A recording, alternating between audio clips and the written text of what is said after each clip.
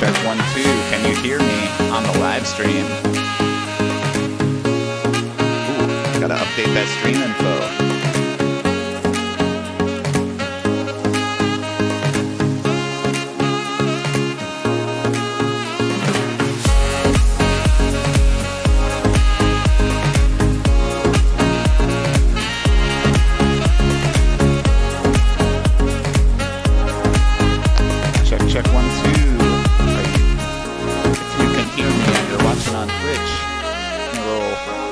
In the chat there.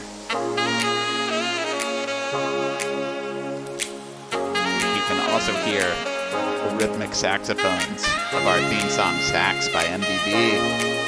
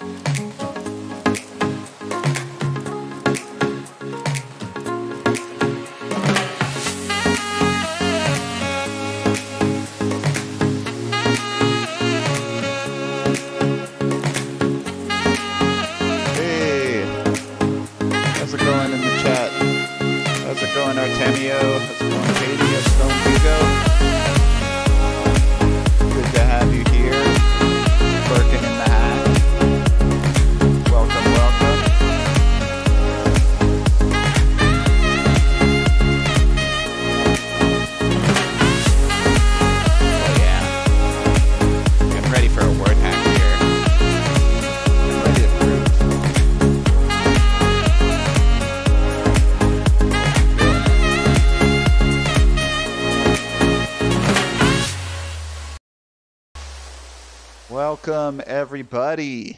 Welcome to WordHack. Really excited to have you here with us this evening. Hey, how's it going? I'm Todd Anderson. I'm your host this evening. Really excited to have you with us.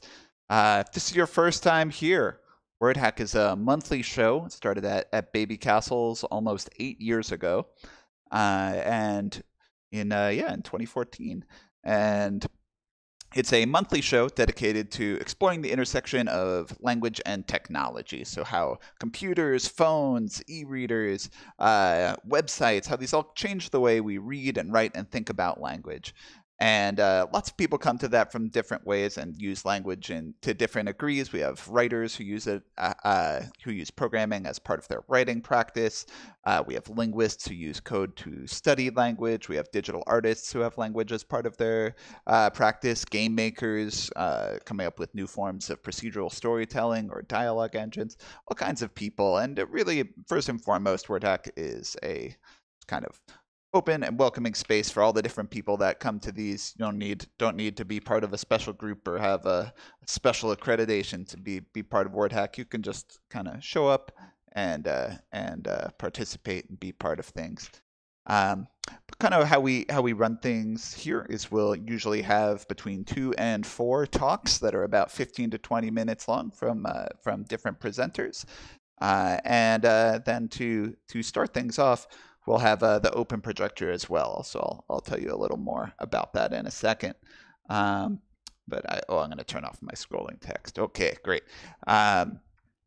We usually start things off with an open projector, which I'll talk about in a moment. Our featured presenters this evening, we're joined by the amazing Melanie Hoff. And then we'll be having a presentation of Moon Dungeon from myself and Bryant Smith. So let's give it up for our featured presenters. Please clap. Oh, yeah. Oh, Katie's showing us how it's done. WordHack has its roots in Baby Castles in either a small gallery space or a tiny basement space. a place where you can really feel the audience right up next to the performer. And we like to try and create that feeling as much as we can, maybe less the sweating on top of each other, but the feeling of being able to hear and feel the presence of the audience in the chat.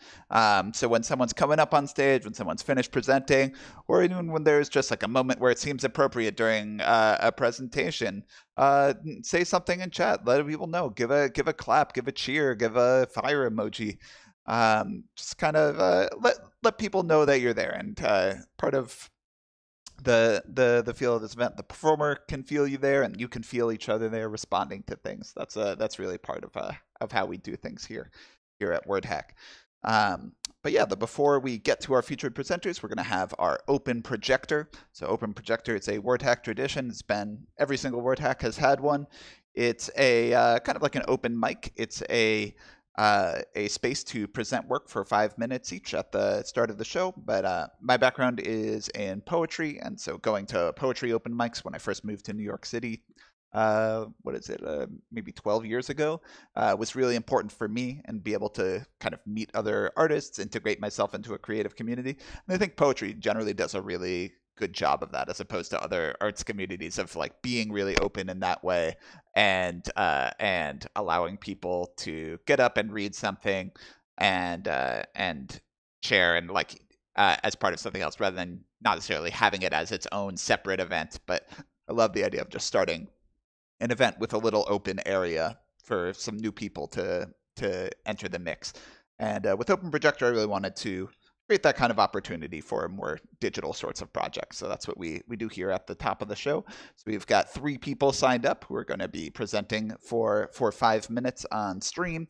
I'll keep time for you presenters, and I'll gracefully enter to let you know when you're at time. But yeah, they're really excited by our presenters. I think all of our presenters this evening are people that have presented at WordHack in some capacity before.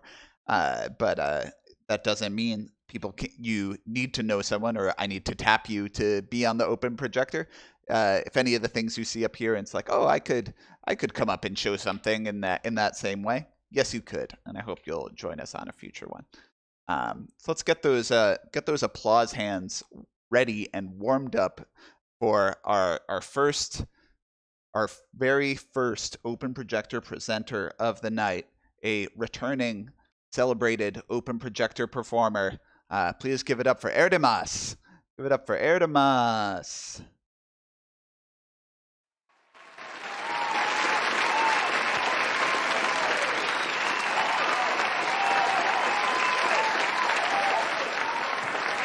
Hi, can you see my screen?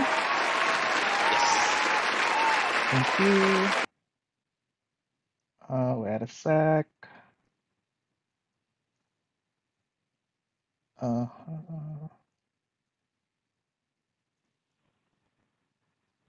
Can you see my Google Slides? Yes. Okay. Oh, wait a sec. Going to do this. Hi everyone. I'm Herdimas. I'm Indonesian. I'm new media artist. I'm currently teaching at Virginia Tech, and I'm going to teach at VCU next fall semester. And yeah, I'm going to start with my presentation. But wait a sec. There's supposed to be like a title page, but well, sorry. And then wait a sec.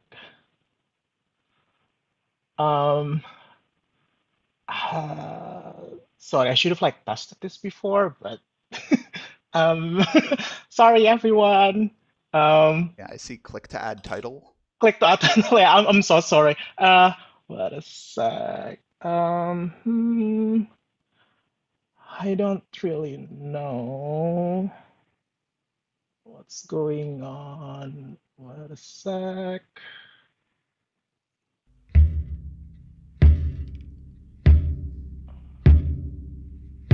I'm so sorry. I don't know what's going on.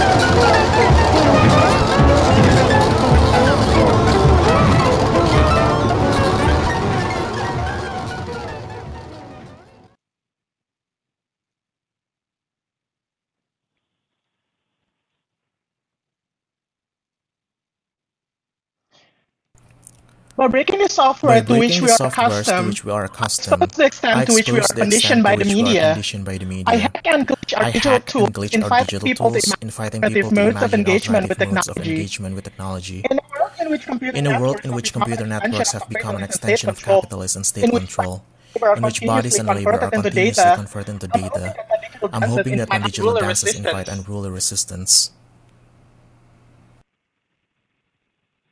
Thank you.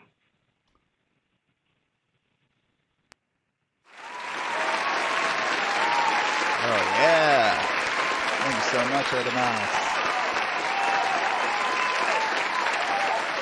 That was fantastic.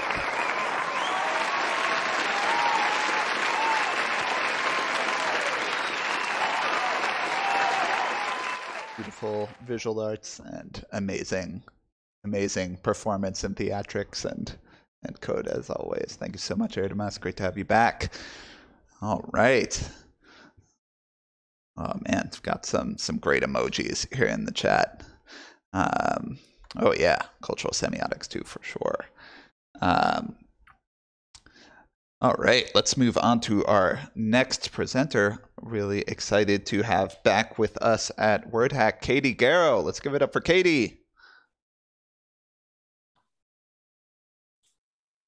Hey, okay, let me share my screen and pick the right one. All right. So I'm gonna present on like a work in progress or something I've just started that I've tentatively been calling the shadow poems, or maybe like data sets for no one. As a slight sidebar, I've been collecting like different magazines that publish or like promote things like computational poetry where you can like submit your work. And I'll drop a link in the chat because I think, I don't know, it's been really cool to like learn about all these different venues. And if you're like interested in engaging in like computational poetry as like a literary magazine community, there's a lot of cool stuff out there. And if people like know stuff I'm missing, I'd love to add it. So I'll put that in the chat in a second, or at the end. But so the shadow poems or data sets for no one. So my day job, I'm a computer scientist, and I feel like a lot of what we do as computer scientists is like collect data sets that other people care about and want to use. That's kind of like a big thing in research. And I got kind of interested in maybe like collecting a data set that I'd like never want anyone to see ever, and I'd never want to share, as maybe rebelling a bit against what I have to do all the time for my job.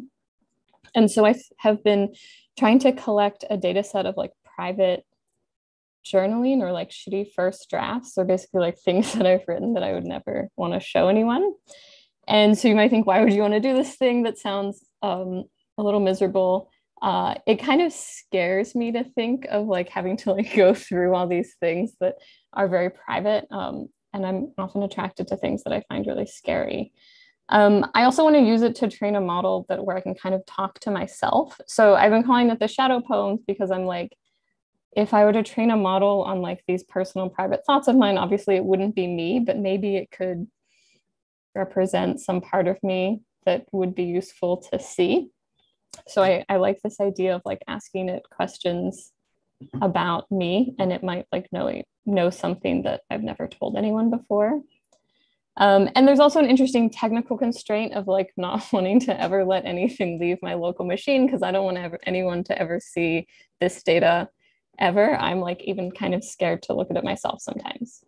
So I've started collecting this data set. Right now, it's three things. One is this set of like notes. So I use a notes app for drafting poems and essays, and also like job applications and other letters and stuff. And then I've been looking for like long-ish outgoing emails. So kind of like basically like letters that I've written to friends.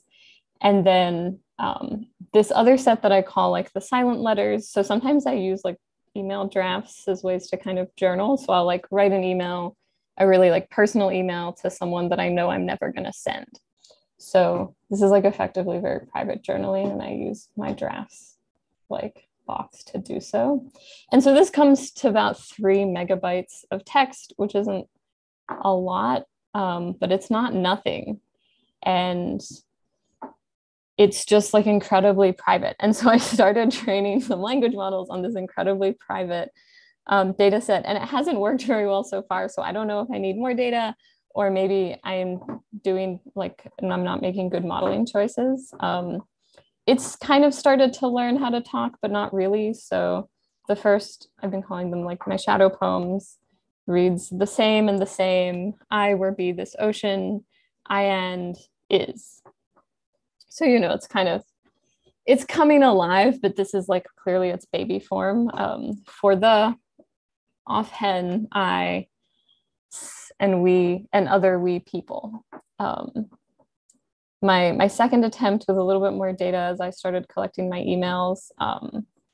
Sigh, it's me, which is a little spooky, of a bee, and the ocean is the, so ocean must be something I talk about a lot, and the they, W, the ocean. So it's in its primal form, but I'm excited to kind of interact with myself through this project. And there's some interesting technical details. I've been trying to like train all these models using like my M1 Apple laptop. So I kind of have access to a GPU. But yeah, it's just, I'm excited to see where it goes. And also like really scared of like doing this documentation that I hope maybe I'll destroy at the end. All right. And yeah, and I'll drop the places to for computational poetry in the chat. That's all I got. Thanks, everyone.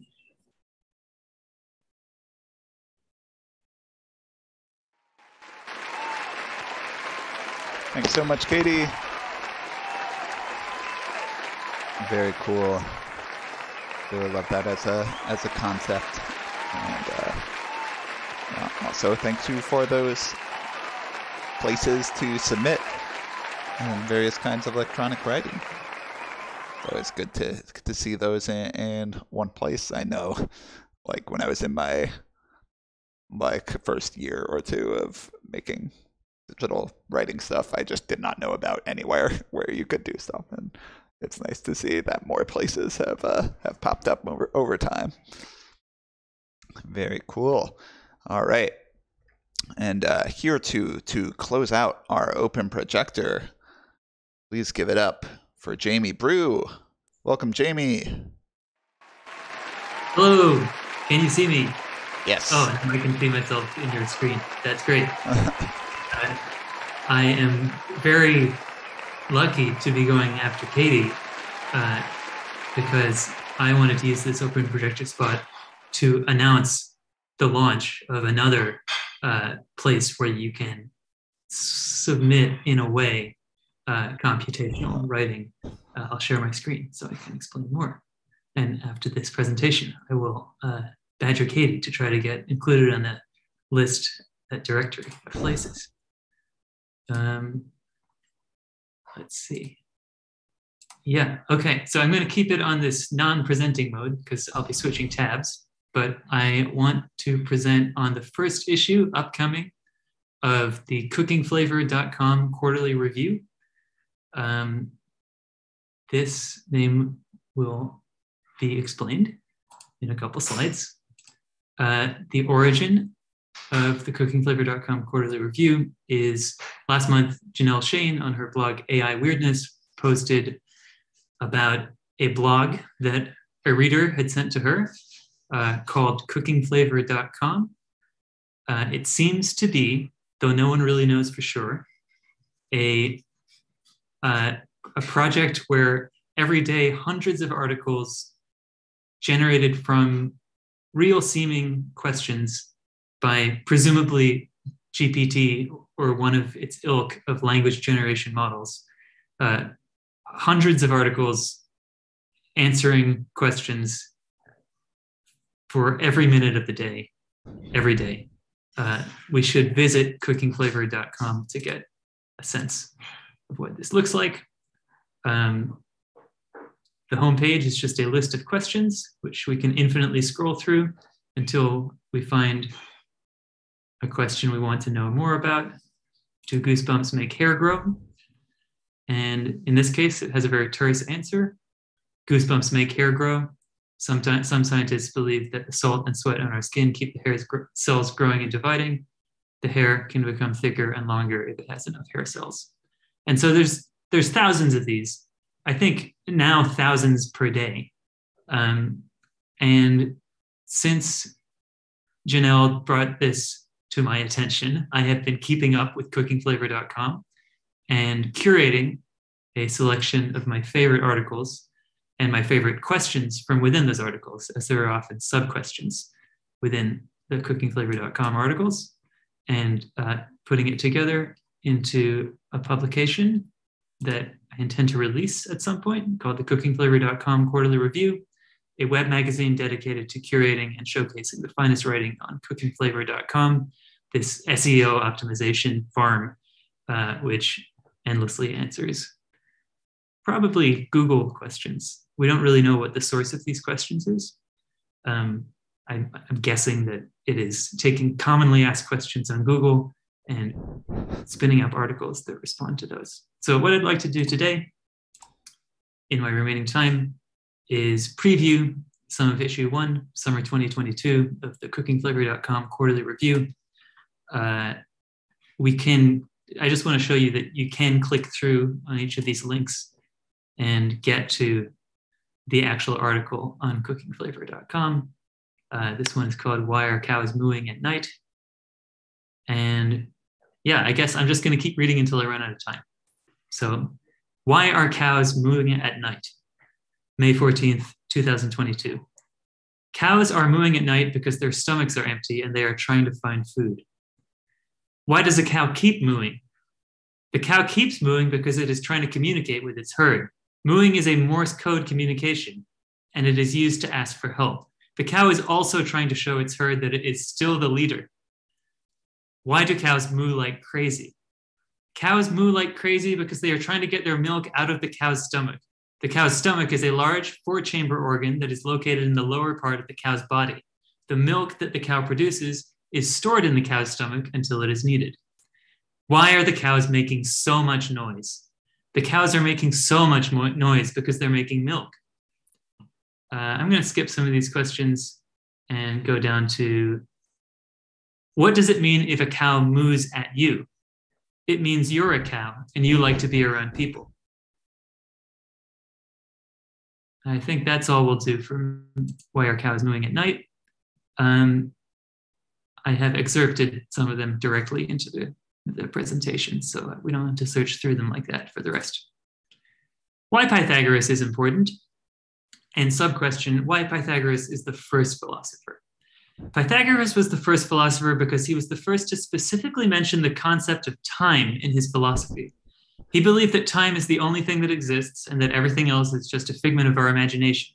This was a major breakthrough in philosophy because it shifted the focus from things that can be measured to things that can't be measured. What does surfboard mean?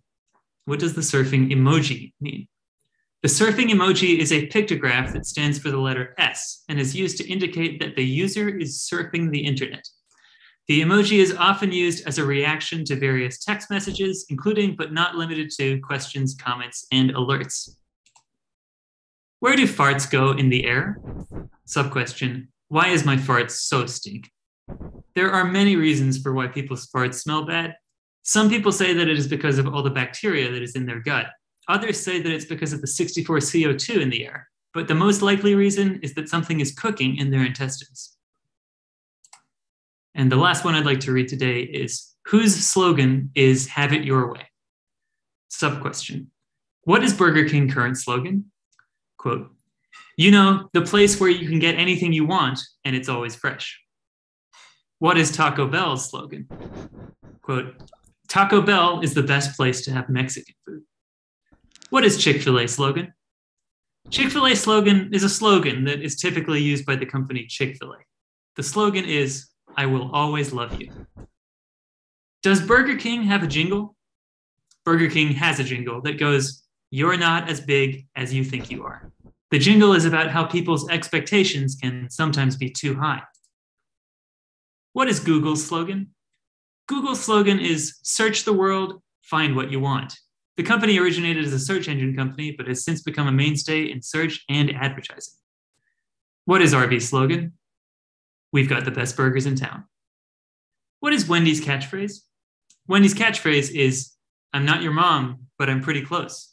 It's a slogan that she uses to attract attention and to make herself seem more confident. What is Coca-Cola's slogan?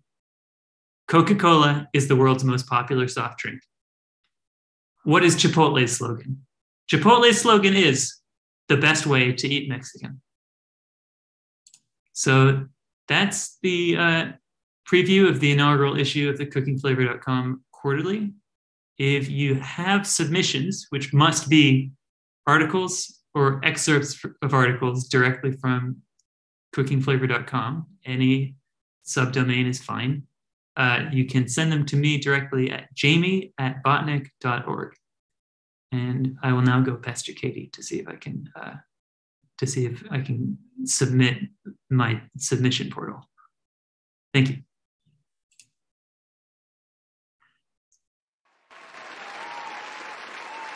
Oh, yeah. Give it up for Jamie Brew.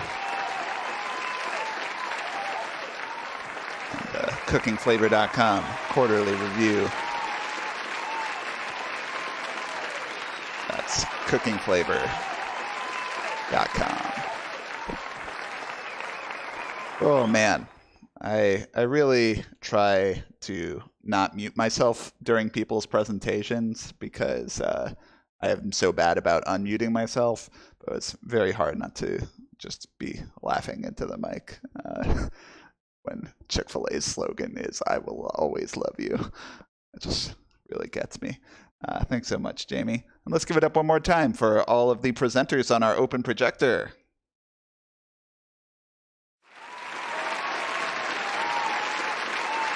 Oh, yeah.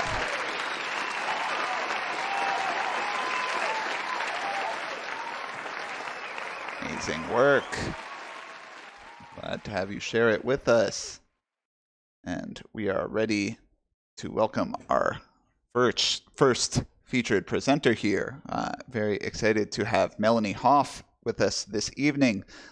Melanie is an artist, educator, and organizer.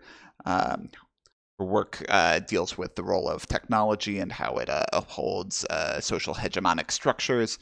I work with her as a co-director, where she is a co-director of the School for Poetic Computation, and she's also involved with Soft Surplus and the Cybernetics Library.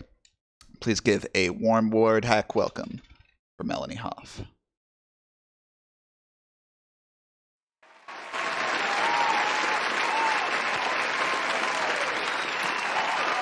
Hello. Can you hear me?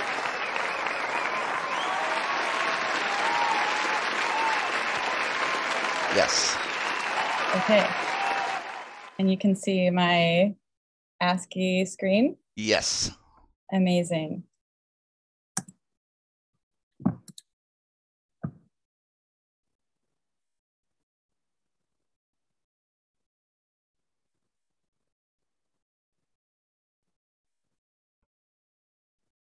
Hello, everyone. My name is Melanie Hoff, and as Todd mentioned, I am an artist, an educator, and organizer, and one of the places that I do that is the School for Poetic Computation, which I am proud to be a co-director of alongside Todd Anderson, Celine Katzman, Neda Bomani, Zay Aliou, American artist, and Galen McDonald. I am an artist and programmer that came from a background of traditional arts education and then found myself in code spaces, partly because of something that Todd mentioned earlier about what he liked about the poetry community, that it's a very open place for new people trying to share their work, share their ideas with each other. And I actually didn't find that really in traditional fine arts education or in traditional coding communities, but I, like Todd, have found them despite that. And something that's I was thinking about of words to describe myself in addition to artist, educator, organizer. I might describe myself as a learner, and I might also describe myself as a believer.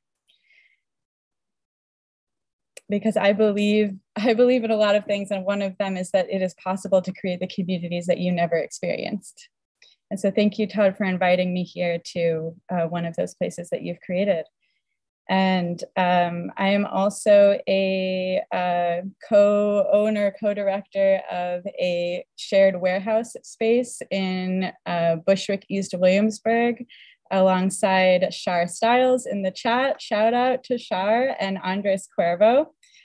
It is called Hex House, FKA Soft Surplus, formerly known as. And one thing about the communities that I find myself in and the kind of art practice that I find myself developing is that in my background before trying to do traditional fine art in college and then code in grad school, I didn't do school at all, and I especially didn't do writing. So it's kind of funny to find myself in a roundabout way, creating and running a school and working with the computational poetry. Somehow I found myself exactly in the place that I ran away from. So hello, my name is Melanie Hoff, and this is a way that, I can't see my descent. 1 second. Okay, so my name is Melanie Hoff, and this is one way that I am perceived by a large system of social organization, namely the US government and the New York State Department of Motor Vehicles. I think a lot about the ways that large system of naming and knowing structure and operationalize ourselves and our identities, our relationships, and our belief systems.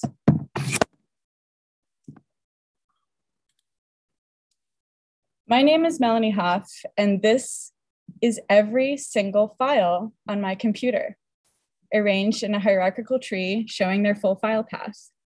As a person that spends a lot of time online and an artist that makes a lot of work with their computer, I like to introduce myself by laying this bare and showing you in the most literal way the contents of my bodily extension, my computer, a place I have worked hard to find home in. I'm interested in large systems of social organization and how these systems are encoded. This encoded happens digitally, socially, and legally. How do codes, structures, categorization, and language both harm and hold us, both fail and free us? In my work, I cultivate understanding, desire, pleasure, and celebration as sources of purpose and knowledge. In my work as an educator and friend, I care about affirming and expanding the ways people are already adept at understanding and changing their environments. I work with software, local network protocols, garlic farming, relational, economic, and performative social exchanges. How can we use technology to transform spaces of historical harm and neglect into spaces of healing and joy?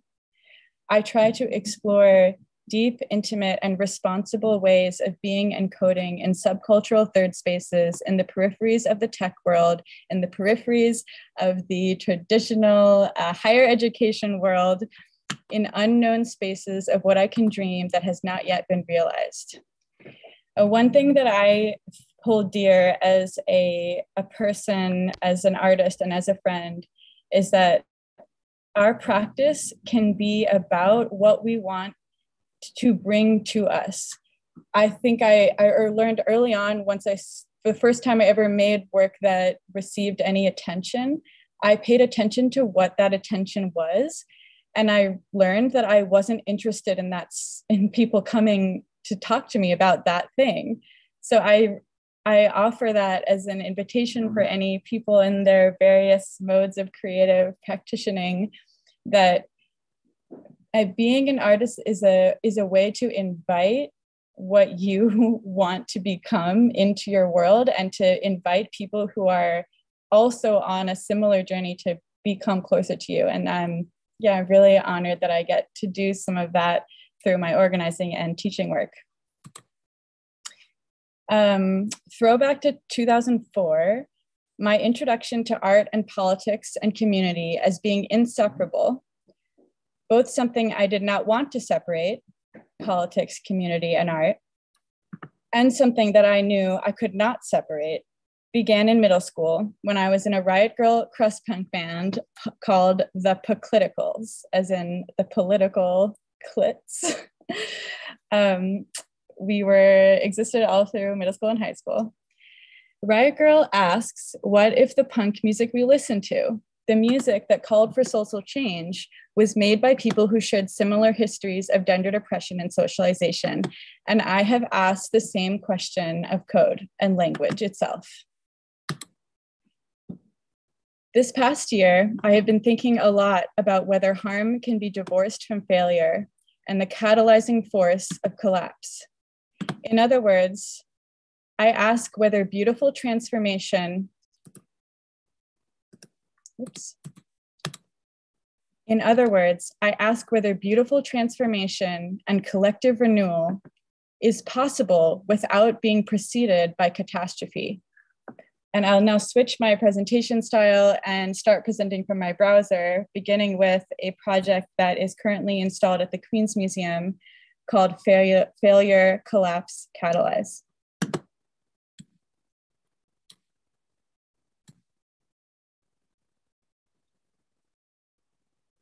Actually, I'm gonna switch the screen that it's sharing from.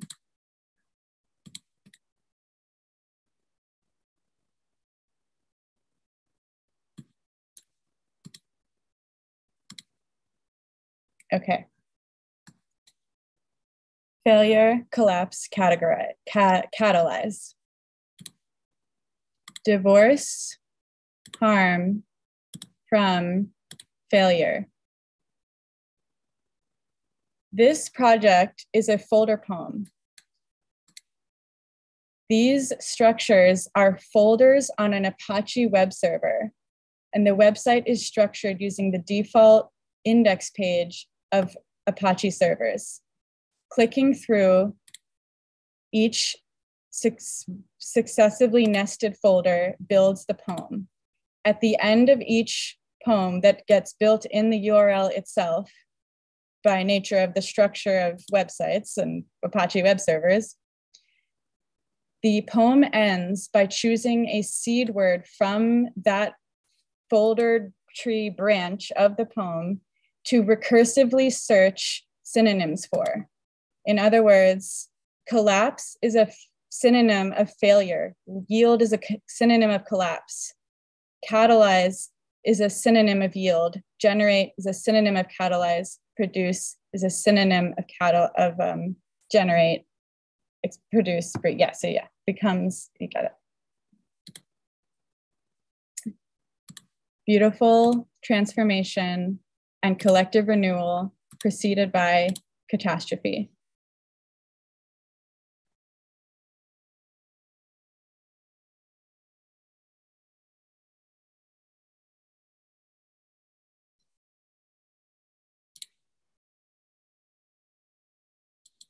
Learning as a proxy to learn other things. Gender is power.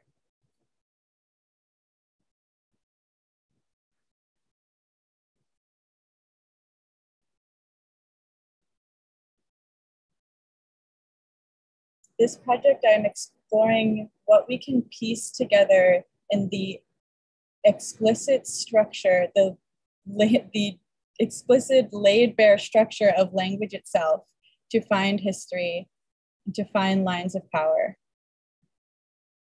to find histories of naming and knowing and creating understanding, which is everything. So, Todd, can I get a time check?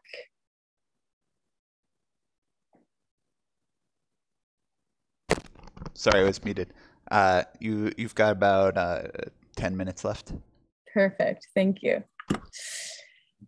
in my educational work, which I have done most extensively at SFPC, the School for Poetic Computation, as well as other places like NYU, Pioneer Works, Rhode Island School of Design, and Rutgers, I consider my classes as educational experiments, almost as social experiments. I consider my classes as temporary schools in and of themselves, a collection of students and stewards, a learning society in meshed and coded systems. This is a class called Cybernetics of Sex, Technology, Feminisms, and the Choreography of Control. Cybernetics is the study of how we shape and are shaped by systems. What can it teach us about the ideological and sexual reproduction of gender and sexism? How does sex become gender, and what are the politics surrounding who gets reproduced? This is a class called Digital Love Languages. This class is an ode to a collective experience of COVID-19 and the pandemic. The first had held the theme of codes of affirmation and really explored what it meant to learn together online, deep in a global experience of quarantine, and express like intimate emotions and our own histories with computation as something that traditionally so many of us have only bought and not made for ourselves. So how can we cultivate a more loving relationship with it, with each other, between us and our own intimate computing devices, as well as across distance, and especially thinking about those who we are quarantined apart from. The second time I taught it, it was under the theme of sensory commons. This class was in person. It was the first moment, the first breath of a possibility where people could actually be in close proximity together. And I thought about, what does it mean?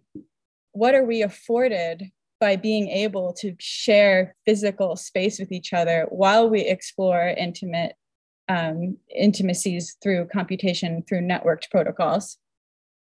Sensory commons for me is a term that I think that I apply to the idea of experiences where the distinction between your body and another's body becomes less important. And it's like a pool of sensation, like at a rave, or when you're having a sleepover, like just sleep, when you and your friend and your other friend and your other friend are all asleep in the same space together. It's not important where your one body ends and the other begins. It's not as important. And a choir is another example of sensory commons for me. It's like a group of people all expressing vibrations throughout their throat, and those vibrations vibrating their own body and hitting the bodies of those around them. Meanwhile, the vocal expressions and vibrations of those around them all like combining, and then it sort of becomes this like swirl of vibrations of singing. Yeah, I'm very into choirs. So that was sensory commons. And then most recently I taught it as under the theme of communion, consent, refusal, renewal. And this was very much tied to the themes I was exploring in the Failure, Collapse, Catalyze poem. And digital love languages, communion, consent, refusal, renewal is an introductory computing class for reimagining the core of technology's purpose. This class is based on the premise that there is a world where all of our software is made by people who love us and that we can contribute to building it. In this class, we have contributed to building it. It's not just an exercise in dreaming and fantasy. It is an exercise in creating that reality, because as soon as we dream it, we learn to code. Many of us learned to code for the first time. And in this time I taught it, there were actually a lot of professional software developers. So for them, it wasn't an experience of learning to code and then as if learning to code was always already taught as a creative writing tool, as a love letter writing tool, as a tool to get to know yourself more intimately, like Katie's project demonstrated. For the professional software developers, it was more even from a different way, like an experience of unlearning, of applying, hey, like this thing that I'm very skilled at, what if I was making only the things that that meant something to me, that was not that didn't have to scale, that wasn't oriented towards profit margins in any stretch of the imagination. Digital love language is an experiment in computational communion disguised as a class. We learn about things as a proxy to learn about other things. We learn about digital coding to question how we're socially coded. We learn about digital consent to question what we know about sexual consent. We learn about network protocols and remote access to learn about an intimate astral projection, which I'll talk about later, right after this in this talk. We talked about how in coding, naming as a force of knowledge production is so important. We learned about naming to learn about knowing. We learned about learning to learn about living. And in this class, I'm very proud to say that we cover 5 different programming languages, which for many in the class, not all, but many, it is 5 of their first programming languages. So that's,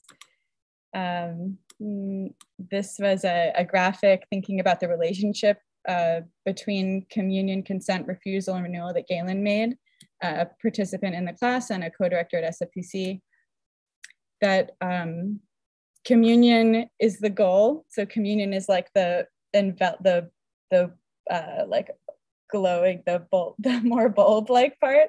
Communion is the goal. For there to be communion, we must collectively practice consent. For consent to be valid, there must be the possibility of refusal. And for consent and refusal to be in good relation with each other, we must always renew that decision. And this is a class that I just launched today, Sex Ed. So I'll ask Todd to drop the link in the chat, or I'll do it at the end of my presentation, so you can read more about it there. But I'm really excited to announce today that the School for Product Computation presents Sex Ed.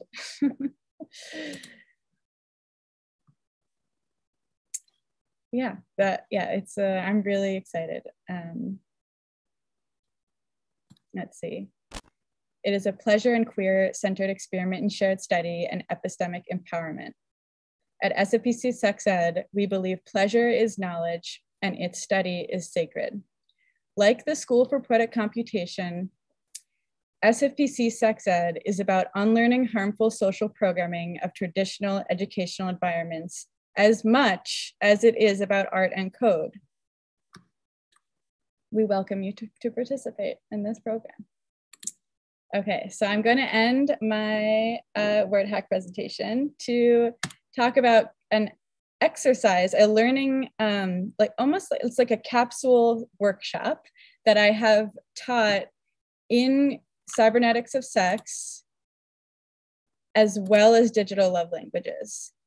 And I'm not sure if I'll teach it in sex ed, but because it requires learning how to navigate the terminal, and at sex ed, I'm focusing it more on sex ed and less on like coding skills. But anyways, consensual hacking is a learning exercise. And yeah, it's a learning exercise and many other things. And it is a vulnerable space of cooperation and trust. Consensual hacking is a guided activity where people carefully and consensually enter one another's personal computers remotely. What is social and digital consent, and how are they interwoven? What does it mean to responsibly give and take access and control to our most intimate digital spaces? In other words, if you've heard of the term SSH, then you know what the term hacking into the mainframe means. So when you've ever heard someone say, oh, I hacked into the mainframe, or even just I hacked, often what they mean is that they SSH, which is a secure shell networking protocol that happens through the computer's terminal. And what we do is, in this class, I have done it multiple ways. So when I did it IRL, in person, I had people in pairs, face-to-face, laptop back-to-back. Each person entered and signed a social contract, which I'll show in a second, where they outlined the conditions under which they would enact this exercise. And this exercise involves logging in to each other's computer through the terminal while sitting face-to-face, laptops back-to-back. So if you can kind of think about this as a physical and abstract diagram, it's as if two laptops turn inside out and become the other one. Because from the terminal's perspective, the laptop you're looking at is actually the one of your partners across from you. And from their computer's terminal, their terminal becomes your computer, and full remote control of each other's computers is activated.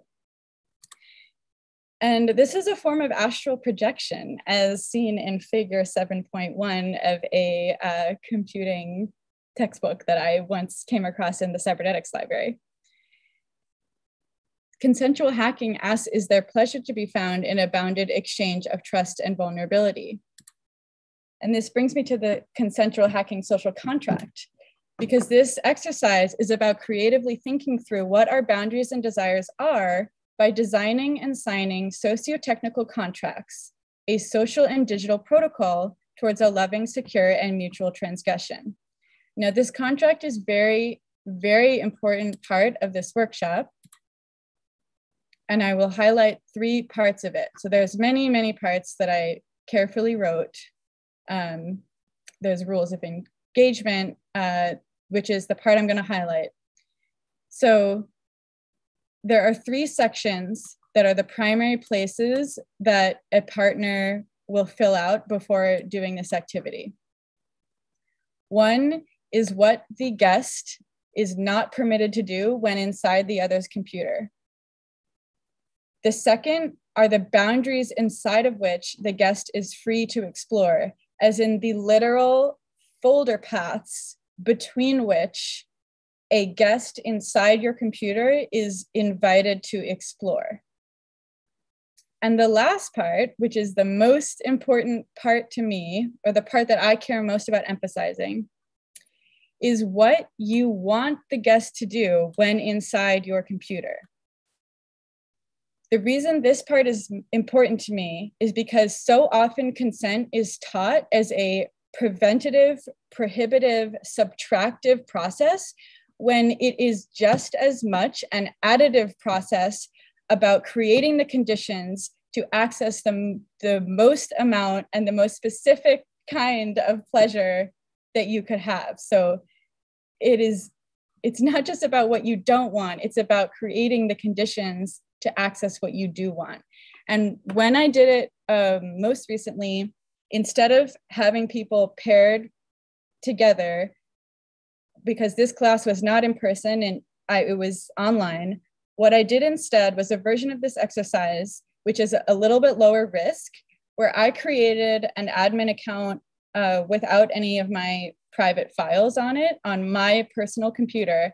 And I invited all students to simultaneously SSH into my computer. So they were all inside my computer without any of my private files on it, all at the same time. And so that was another sort of like element of this, but this formation of consensual hacking, where a personal computer becomes a social space, the way that a website is on a server that when we all go to it can be a social space, such as Twitch, for example. So that social space, instead of the Twitch chat, it was like my desktop. And what I did was I invited people to create text files on my desktop of a stream of consciousness, whatever was on their mind at the moment.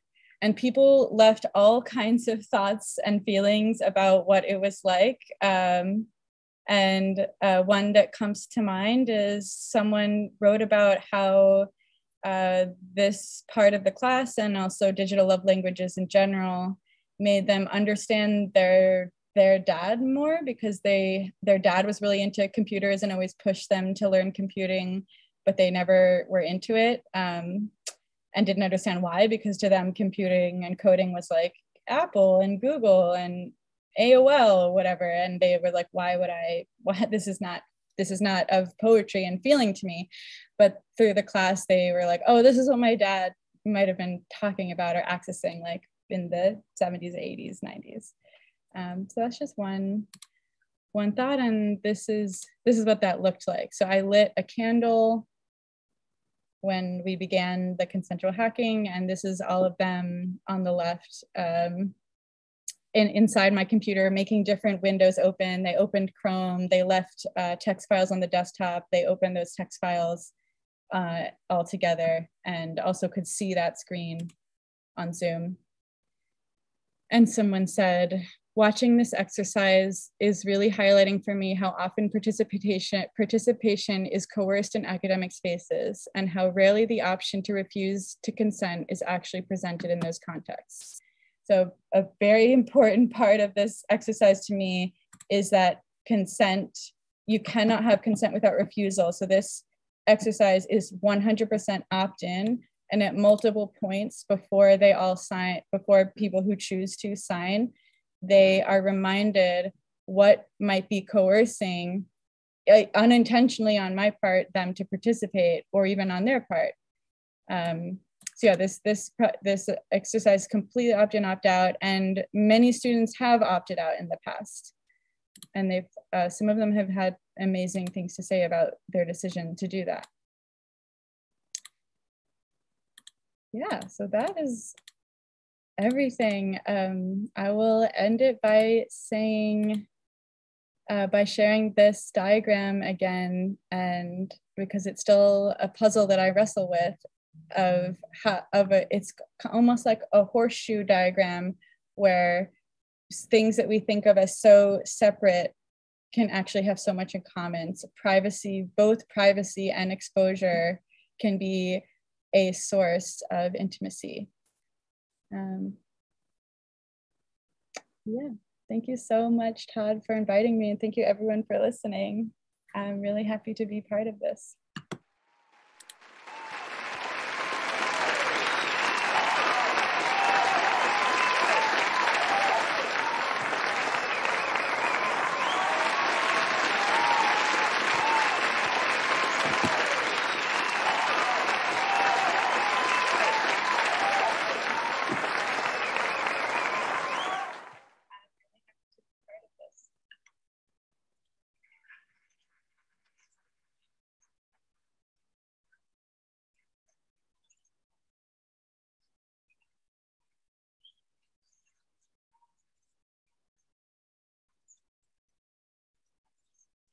Oh, snap, I'm muted. Oh, dang, they got me again.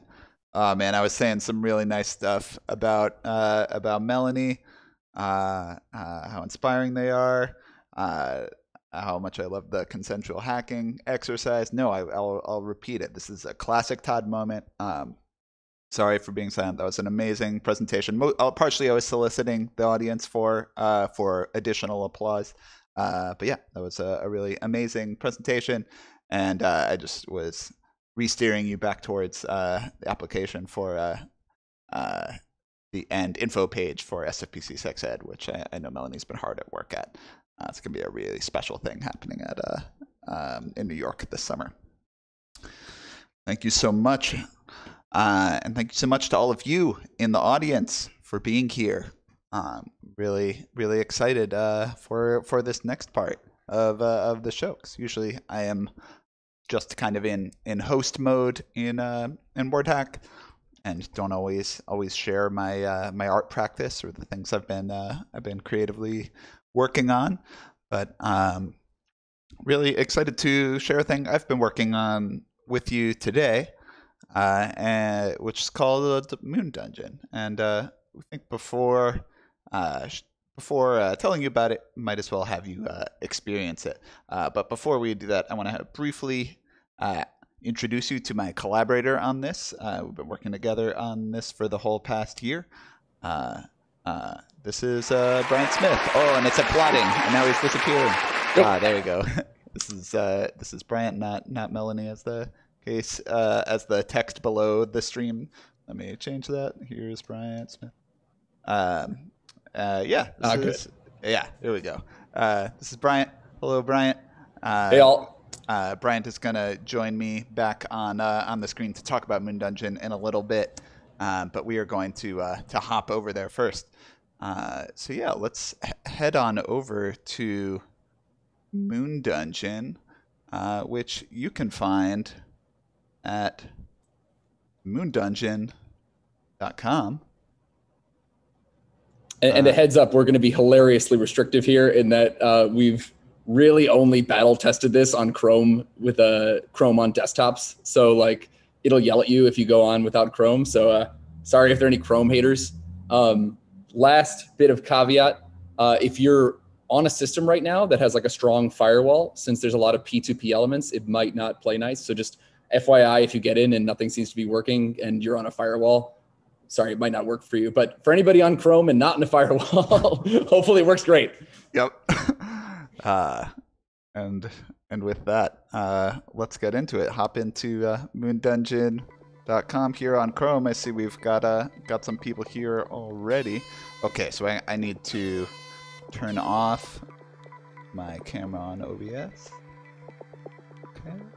And I'm going to refresh. Welcome, welcome.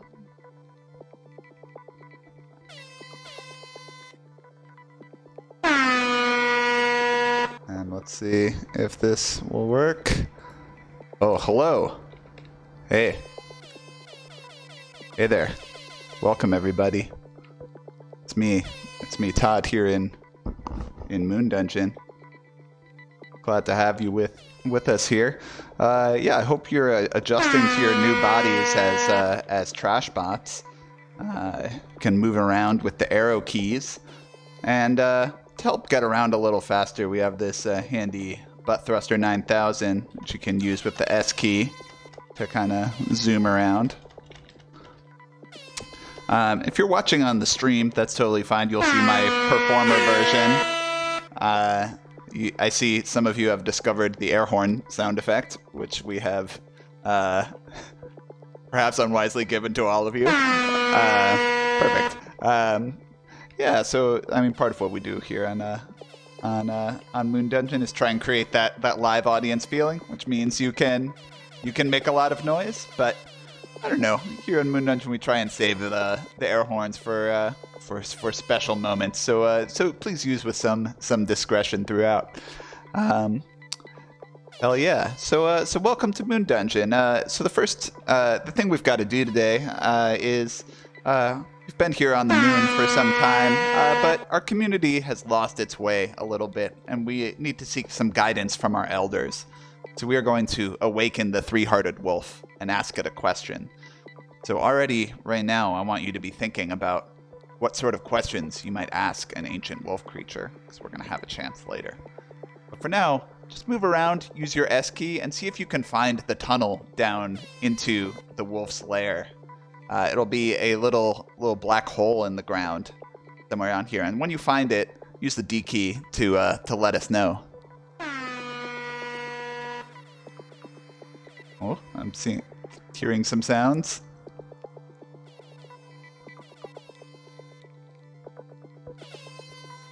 Oh, I think some people have found it. Fuchsia and green. So we can use the space bar to go into this door. Oh yeah, and now we've arrived at the staircase of introspection. Some questions we can ponder.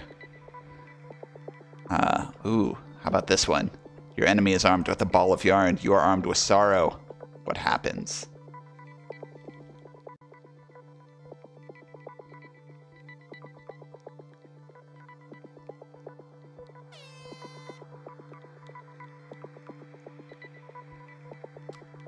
So if you want to shoot out a little chat box, you can press enter, and there's the box in the upper right. Just make sure you click back to the main room if you want to keep moving. Awesome. Let's keep going. Oh, more questions, more things to ponder. We don't have time to introspect right now. We need to ask questions for the fate of our community. Oh, the old three-hearted wolf. We must enter through the secret portal in its stomach. Come on down here and press space on the secret portal. I'm going to gather around some of the people that are coming. Yes, down here in the stomach of the wolf. Come join me. Come on down.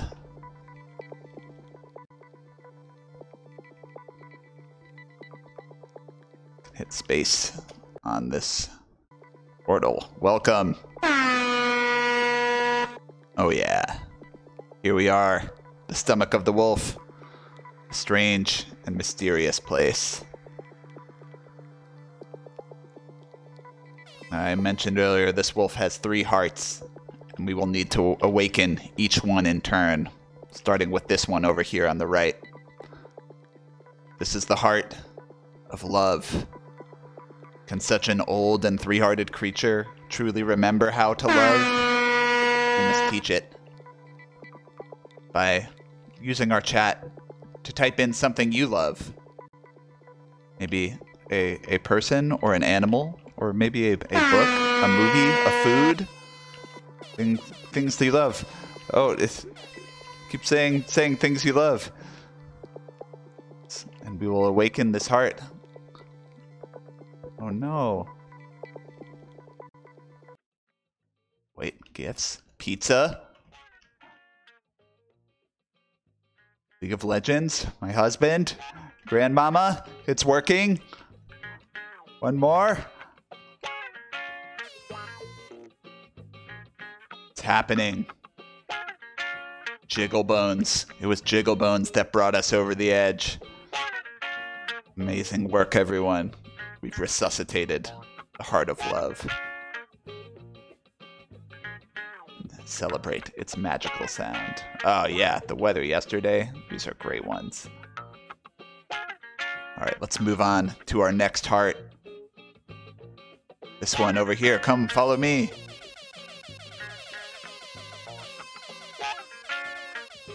This is, as some of you maybe have already detected, the heart of rhythm and music. So I'm going to need you to repeat after me on your air horn gators with the D key. Let's just hit me with one time. All right, how about, hold on. All right, be quiet for a second. You listen for the pattern I make, and then you're going to have to repeat it back.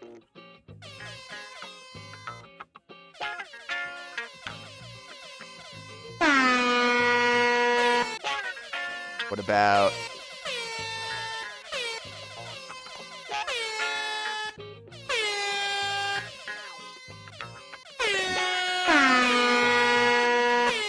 All right, maybe a nice big one, holding down the D key. All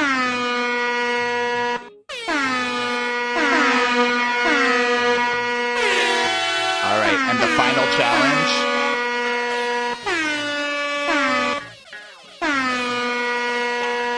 Okay, this yellow trash spot here on the bottom, you need to take a solo. Gather around this yellow trash spot and listen to their solo, for it will awaken the heart.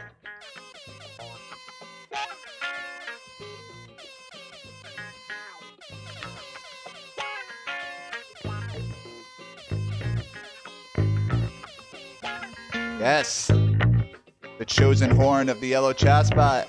Yellow trash spot. The yellow yas spot. Oh, the wolf's cosmic groove. It's beginning to show itself. Finally, we get to the last heart. The heart of the competitor. And to reawaken this heart, we must retell a parable of Trashbot lore. The tale of Trashbot 039 and the swarm of bees. You see, Trashbot 039 was a gardener in one of the jungles underneath the moon. And Trashbot 039 used to travel around, and he would get so hungry that he would reach into the beehive and snack on the little bees. Love their little honey taste. And so in this tale, I will be playing the role of Trashbot 039, and you will be playing the swarm of bees. And I'm gonna chase you, I'm gonna eat you. You better run away, because I'm gonna get you. Oh, I'm gonna get you. I'm gonna get you, and I'm gonna eat you. You bet. Oh, you think you're getting away, but here I come. I'm gonna get you. I'm Trashbot 039. I'm feeling pretty hungry. Gonna eat the bees. Ooh, wait. There's some over there. Oh, there's a bunch hiding in this corner making burgers. Oh, I'm gonna eat you. Oh, better run. But then the bees remembered.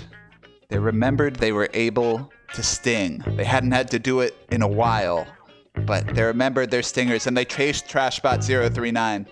They traced him out of the hive and out of the jungle. Oh, and he had to run away. Oh, don't get me. Oh, no, stop. No, I had to run away. They had to really run all the way away. No, they were chasing him. Oh, gosh, he had to run so far away. And he had to run. And then it was enough to awaken the heart of the wolf. Oh, amazing work, everyone. The wolf is awake. And now it'll be ready for our questions. Hope you've been thinking about some of those that you might like to ask. Let's go back outside and meet the wolf.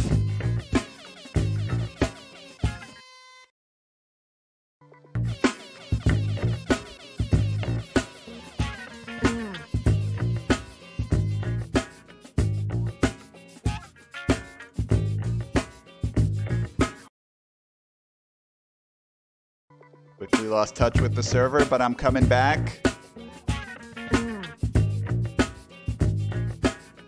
Here I am.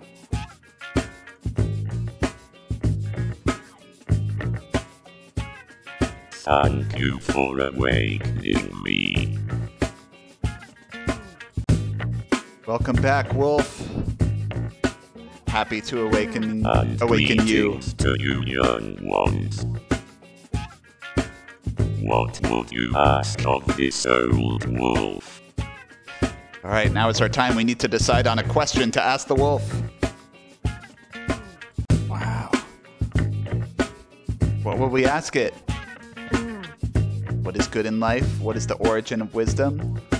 Does the wolf like mudkips? Wolf, why do you sing? Where is my cheese? Is cheese better than frog?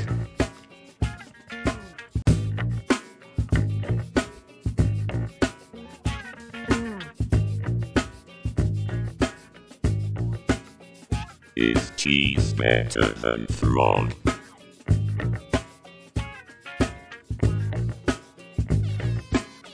This is how you would spend your question. Well,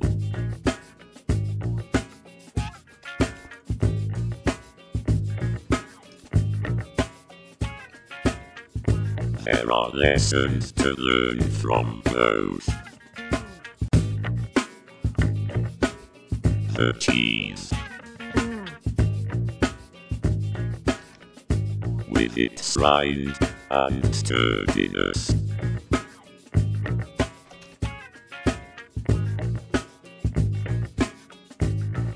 comfort and sustenance for the winter ahead.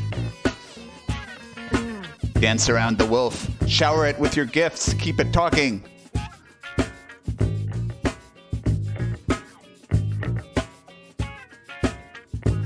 The frog, though,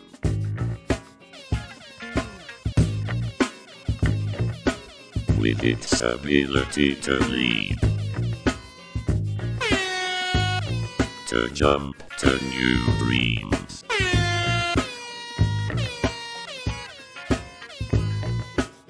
Always jump forward like the frog.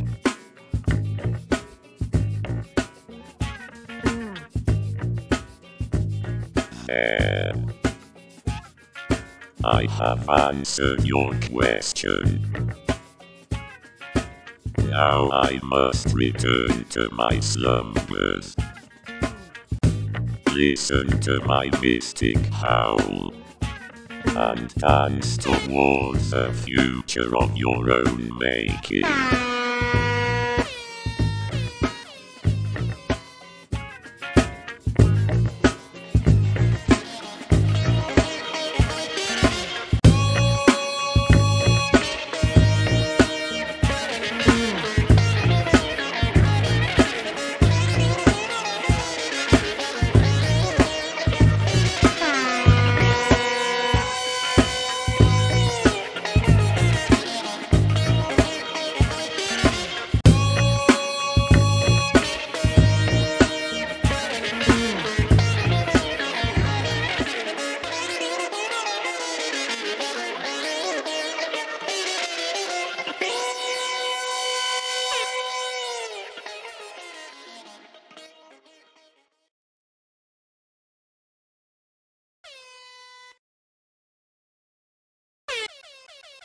$15,344,729.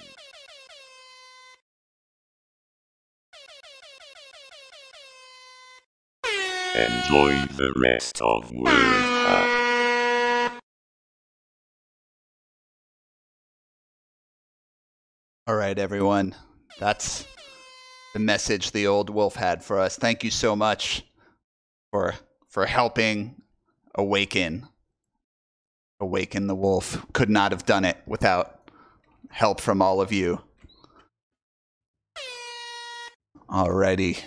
That's going to be the end of this portion of showing Moon Dungeon, but we've got a little presentation for you back on the WordHack stream. So hop back in over to twitch.tv/babycastles, and we're going to present from there.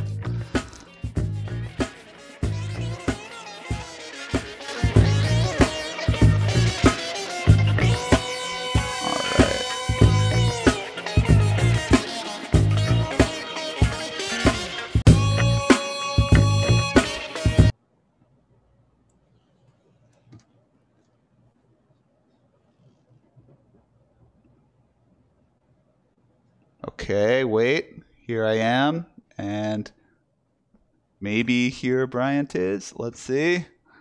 Okay, there we go. A little smooth OBS transition. Wow, what a blast. People just really want to know about cheese and frogs, turns out. The big questions answered here on Moon Dungeon. Getting to the heart of it. Yeah, so yeah, let's talk about Moon Dungeon. And we thought, what better place to talk about Moon Dungeon than inside of Moon Dungeon? Here we are. Got a little presentation for you in here. And first we thought we'd introduce Todd and Bryant, where we're coming at this from. So I don't know, you probably know me. I'm Todd. I host WordHack. But I also have performance as a big part of my practice, from doing live digital performance with Hot Writing, doing a live digital poetry performance, and more recently with Hitchhiker as a kind of like digital form of performance on the web. But a lot of my work kind of deals with kind of like the fun and interactivity of digital platforms, but still trying to maintain that excitement and feeling of a live audience, which really brought me to Moon Dungeon as another place to explore that. And Bryant?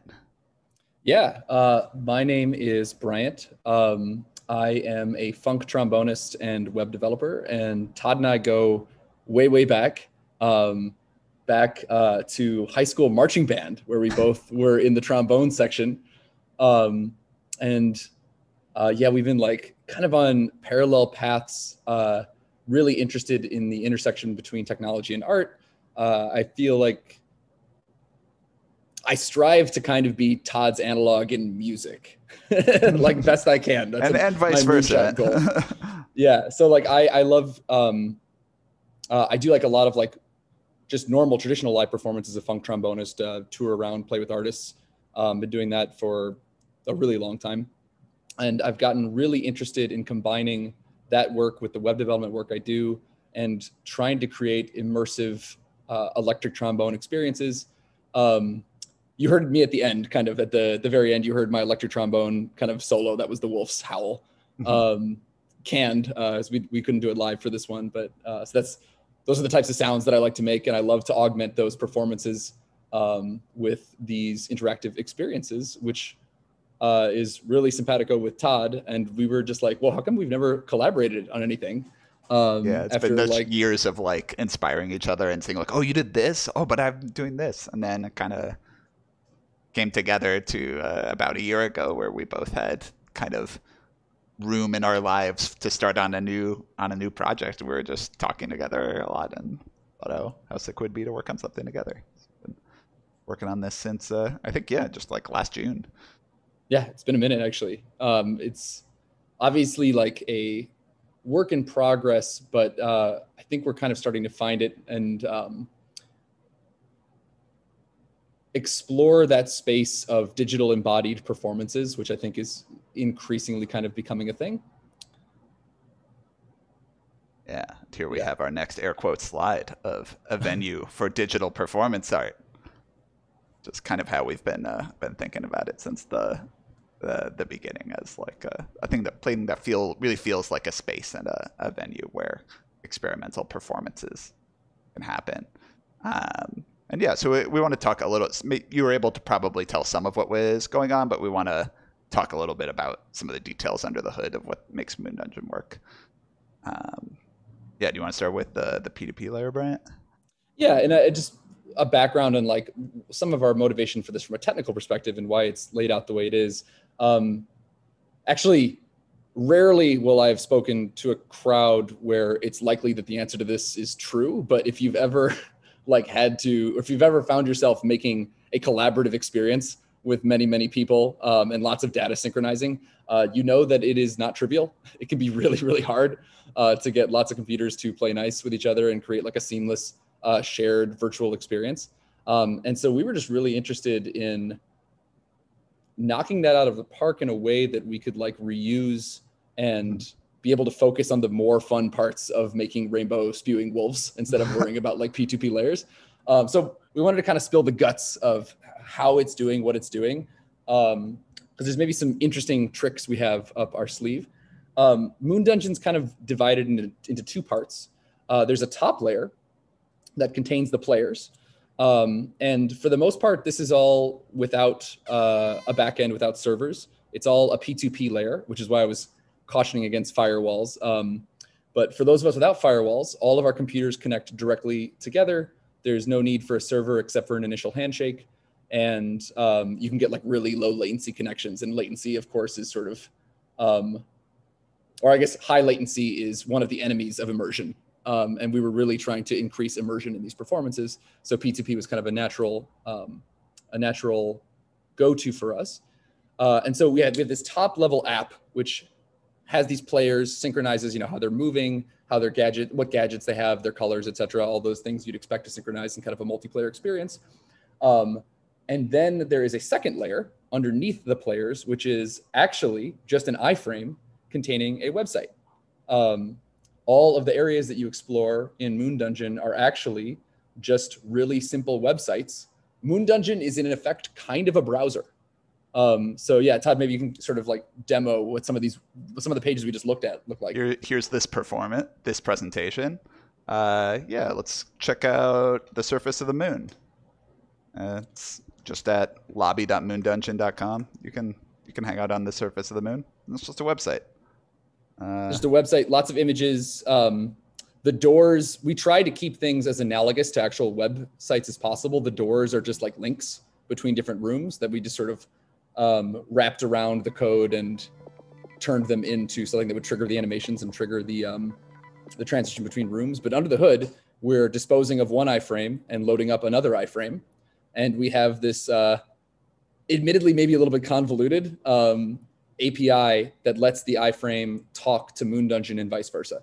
So we have this layer of players on top and websites, which we call like rooms on the bottom, which again, yeah, Todd's just scrolling through. What is this? This is a, mostly what you're looking at is like HTML, CSS, Canvas. I think we built it in Svelte, but one doesn't have to. We were really interested in this approach because I think this will kind of resonate with like the WordHack ethos. Like we're all kind of mad scientists, right? We all like playing with new things. I get really bored when I get locked into like one particular toy. And so we were like, can we do this in a way that's stack agnostic so that you can create an area of Moon Dungeon in a decentralized way, not crypto decentralized, but in a way that doesn't require centralized hosting. And we can use any stack we want. Do you like Svelte and React? Do you like P5? Do you like Pixie or 3JS? You could build, do you want to use like some crazy API and pull in data? Do you want to use like machine learning tech? Literally anything you can put on a website, you can put in Moon Dungeon. And it's as simple as going to moondungeon.com/room URL equals, and then you enter the URL of your site, which you can kind of see that in our glitch presentation, I think. Yeah, so right now, if you, maybe I'll regret this, but if you want to join us in our presentation, this is where we are. And that can bring us to, yeah, just any sort of URL. So I use Glitch a lot as part of my teaching practice. And we have this easy to teach bullet point over here. It's just, if you can make a website, then you can make something on Moon Dungeon. And so making a like real-time performance experience is usually a big hurdle for someone who's like an intro coding student or has like 1 or 2 classes under their belt. But if all you have to do is build a website and use some of the tools we have on here, then that can really jumpstart. I've been recently teaching some of this stuff to theater students, and kind of like they're able to really, and Bryant actually joined for my last class at NYU, and they're able to really manifest a lot of their acting and directing skills inside of here. Yeah, it's probably one of the more fun ways to learn HTML and CSS is because, like, I mean, the fundamentals of building an area in Moon Dungeon are the fundamentals of building a website with HTML and CSS. I mean, you could use more advanced things like P5, Svelte frameworks. We're doing some more of that fancy stuff here, but like people starting their first project, you could do this. You don't even need JavaScript technically. You could build something interesting with just HTML and CSS. The only caveat is you would include our API script, just because, you know, anybody familiar with iframe security, iframes can't talk to their parent without like consent via like a post message API. So you have to include our script, but our script gives you a bunch of goodies. Like for instance, a performer controls API, which lets you initialize all of these different controls to control things in your room. And so Todd has up on the screen the wolf staircase, and you can see if you're a performer, you have this sort of like live stream tool, which makes you the TV bot. It's not working right now because Todd is his live stream is over here on the actual camera. Yeah, but normally you'd see a monitor of your performance. You can pick your devices, etc. And then we've got all of these performer controls that control. They just are. They send data to and from the room, and they control aspects of the room. You can tie them up to literally anything.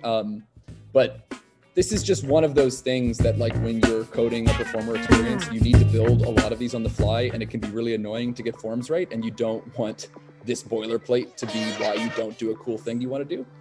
So we have a whole UI that you can use to, or we have a whole API that you can use to declare your UI, and it's super simple. Everyone. And when this API is fully mature, it's going to handle all of the synchronicity for you. So anybody who has done decentralized synchronicity knows that there's some really annoying problems that when you join or when you make a Moon Dungeon project, you don't have to know anything about. We're hoping to shield as many people as we can from the harsh realities. Yeah, we've been of those challenges. A big chunk of our past year working on this has been trying and failing at various approaches toward perfectly synchronizing the state between all of the people. Mostly failing. But yeah, I don't know. Like, so yeah, these performer controls don't intrinsically control anything. It's just like a UI framework that sends numbers or code events to other parts of the website. And I don't know, as both of us has background in performance, with Bryant with music and me with poetry and theater, we have a lot of respect for the various crew people and staff of venues that can make a big difference in shows. And so like being able to control things like volume and lights, like with a slider or with a well-proportioned, properly labeled button makes a big difference in terms of how a performance goes, rather than in the past I've like had really arcane hotkey combinations or had to manually enter in lines of script in the past. But multiple people can have these performer controls open, and so you can have a more elaborate performance here. Yeah, Todd and I both were actually running the performer controls simultaneously during that performance. Oh, hey, look, there's some folks in. Hey, welcome. What's cool about this, by the way, is that like you don't need our permission in a sense to create a moon dungeon. You need the only centralized part of it is currently the live stream. You need our permission and our like special API keys to run a live stream, but to create a moon dungeon world and explore it and do things yourself, you literally just can enter that URL with your website that you made, as long as you include the script. It will just become a area in Moon Dungeon. And we actually have some hopefully not terribly written docs that we could sort of point you to, like what this ends up actually looking like. The API is like really turbulent because we're still like working on, again, once this reaches, we have a few more challenges before it reaches full maturity. But like, for instance, yeah, Todd, maybe you could show like the performer controls, like what it looks like, how easy it is to initialize a performer control. Which this is just really nice to have it just be like a few lines of code when you have to initialize this like complex form that handles synchronicity across everybody. So if we wanted, and it has all the nice features like hotkeys and things like that. I mean, I've had to from scratch those quite a lot when I'm rushing to add a feature to a performance last minute, and either I nix the feature because I don't have time to make the form work properly, or the form is like kind of janky and it harms the performance because I can't use it too good, or there's a bug because forms can go really wrong, as we all know. So you can just see it's as simple as like the sort of like declarative JSON, that's not declarative, but this sort of like JSON object. And if you drop that in your code, you have performer controls that can talk to your room. Currently, they don't handle synchronicity for you, but the next gen, which is coming maybe in a month or two, will handle all of the synchronicity for you. So if you like move a slider in the performer, that slider will move for everybody, or the resultant thing it's attached to. That's our target for release. But if you want to play around with unstable things, like we invite you to check out our API and actually give it a shot. Yeah, definitely. I'm trying to dig up a socket template that I have that I made for my students on Glitch. If you know Glitch and want to mess around in there, but you're welcome to do that. But we are close to our time, so I want to move us on to talk a little bit about. Oh yeah, so some of our goals in making this was to get the best of live and virtual. So get some of the benefits of not being limited by reality, and that you can just be a robot made of garbage and shoot gifs into the air and create a cosmic wolf that talks in rainbows and stuff like that. But I mean, both of us, as we talked about, we really appreciate that live feeling, that low latency back and forth between the audience and the performer. Real life is very low latency. Real life is extremely low latency. Speed of light. Yeah, definitely. And yeah, just a way of being together online inside of rather than a Zoom call, for example. And I don't know, I play a lot of online games, and I think like we also kind of wanted to create some of the feeling of just like hanging out and messing around inside of an online game in a space that was a little more explicitly dedicated towards art and performance rather than just like making numbers go up. Yeah, and I think this audience in particular will appreciate this because there's per capita a lot of performance experience among the people here. And I think anybody who's performed live in front of people, especially if they do that for a living, there is a massive delta between the feeling of doing that and the feeling of like staring at the green light on the laptop. Even little things like the sound of applause, which is why, you know, like skilled live streamers like Todd will pipe in applause sounds, because when that is absent, there's something. I've seen a lot of musician friends who are extremely seasoned playing with really big artists, and they're doing their first live streams during the pandemic, and they're waiting for that cushion of the applause, and no applause come, and they just start flop sweating. Like, it's very difficult to be without something as simple as applause, or just getting a sense of the number of people in a room. You know, like, anybody who's played, I've never been to a WordHack in person because I've been far away geographically, but playing to a small room packed has this feeling that is not replicated by the number on the live stream counter.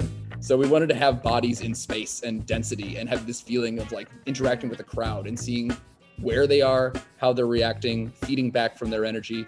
So hopefully we're incrementing toward that. It's a work in progress, but that's sort of our target. Yep. Speaking of that incrementing, I'd like to tell you about our next performance, which I think we're going to try. We're still trying to figure out what is going to be the right performance cadence. Again, we think of Moon Dungeon as a venue, so we're going to, I think, try and have our own monthly show here, but we're interested in filling it with other shows as well. So our next one, we think we're going to try and do a couple shows of the same material during that week of July 25th. Would love to have you join us again, which you can do by joining our mailing list, which you can't. Oh, holy crap, that worked. I don't understand why that worked, actually. Amazing.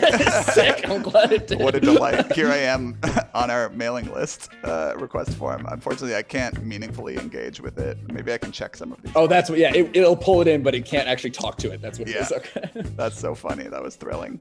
Let me get you the link if you would like to join our mailing list.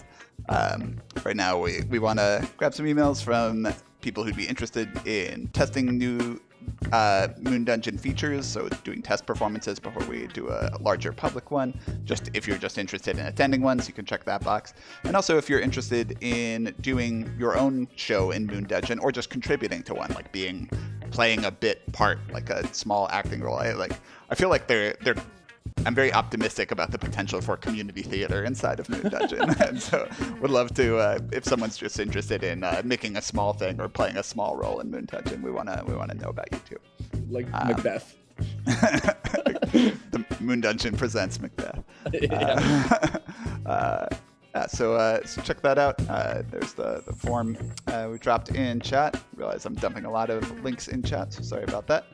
And yeah, we think that brings us mostly to the end, and we can take a question or two if anyone has one in the chat.